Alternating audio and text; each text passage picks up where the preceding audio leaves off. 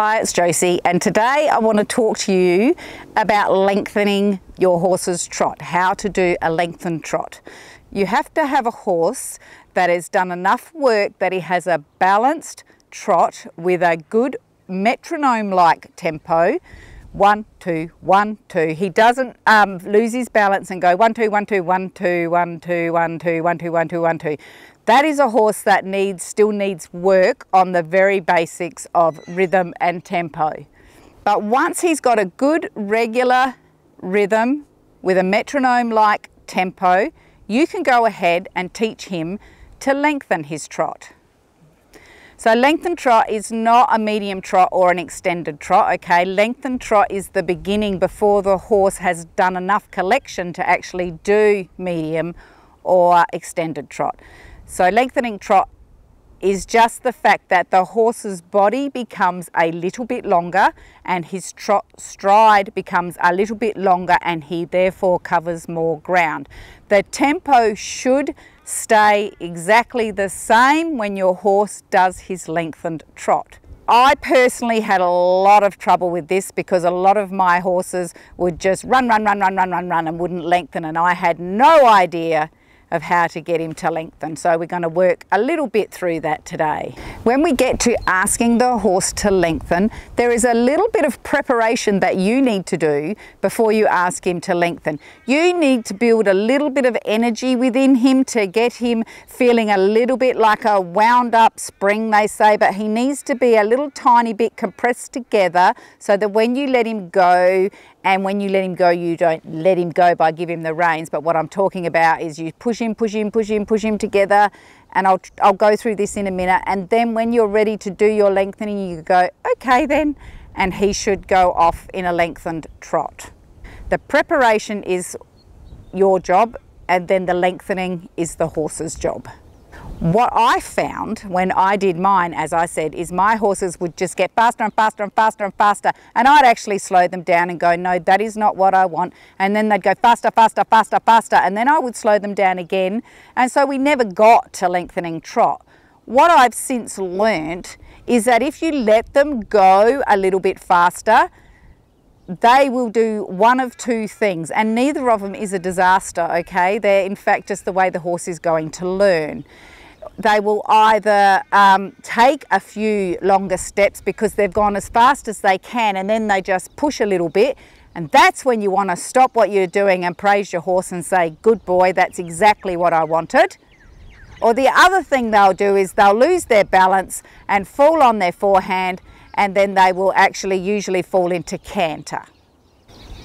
And that's okay if they fall into canter. All you need to do is bring him back to the trot, but the minute he drops back into trot, in the first stride of trot, you need to send him forward again so that he can actually understand that no, it's not canter you want, and no, it's not that fast trot that you want, and he will then hopefully give you a couple of steps and you can praise him.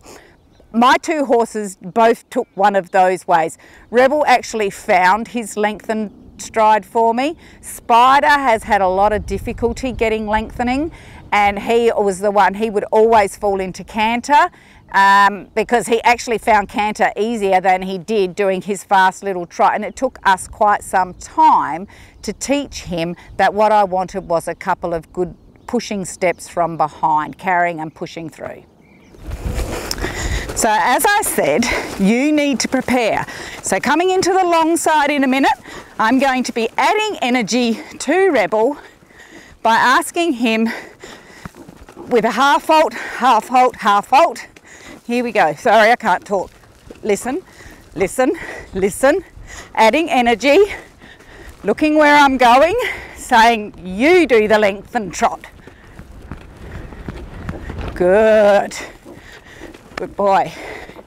Now when you're doing this in the beginning with your horse, if he hasn't done this, 1 or 2 steps is enough. Put him away for the day and be thankful that you've got that. So I'm going to do it again. Good boy, Rebel. So as we come around the corner here, I'm adding half halt, whoops, half halt, listening. I don't think, hang on. Yes, good boy. Good. Good. Now I do it in rising trot because usually I'm teaching a younger horse this, and if you watch me down the long side here, I'll try and do it. What I do is in my up, there we go. He's almost lost his rhythm there. Did you see that? If not, go back and watch it. I pushed him too much. So instead of just rising here, I rise. Now he wants to, he's anticipating the lengthening, so I'm going back to just not doing any.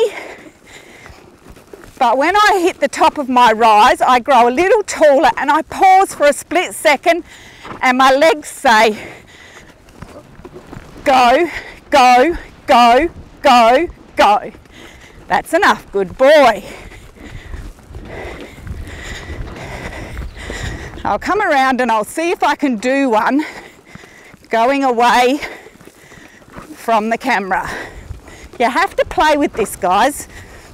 It's really difficult, especially if you're teaching yourself, but if you don't have a go, you will never learn it. So here we go, half halt, half halt, half halt. Bigger, bigger, bigger, good boy.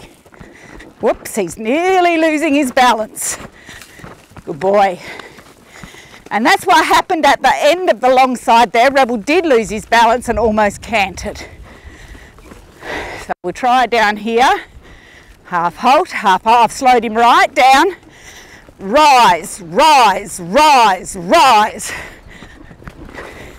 So I use my rise to ask him to do a bigger, bigger, bigger.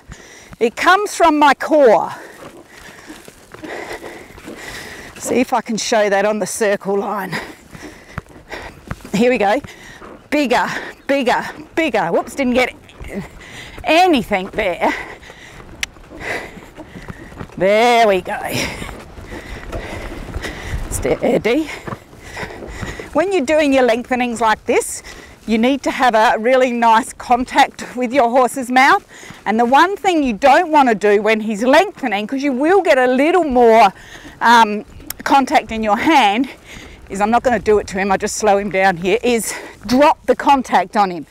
You don't want to throw your reins at him to let him make a bigger trot, because I'm telling you now, he will fall straight on his forehand if you do that. And eventually the horses begin to trust the contact and trust that you're going to be there. And if he stumbles within that lengthening, as a rider with a good core and good balance, I actually help him to find his balance again and not lose his confidence. So if you throw the reins at your horse and he stumbles and falls forward, he's going to lose all confidence in going forwards. So that's just a quick little look at how to get your horse to lengthen in the trot. I hope that helps you some. If you have any questions, let me know in the comments. I'd love to answer them for you if I can. Don't forget to like the video, subscribe to the channel, and thanks for watching, guys. See you later.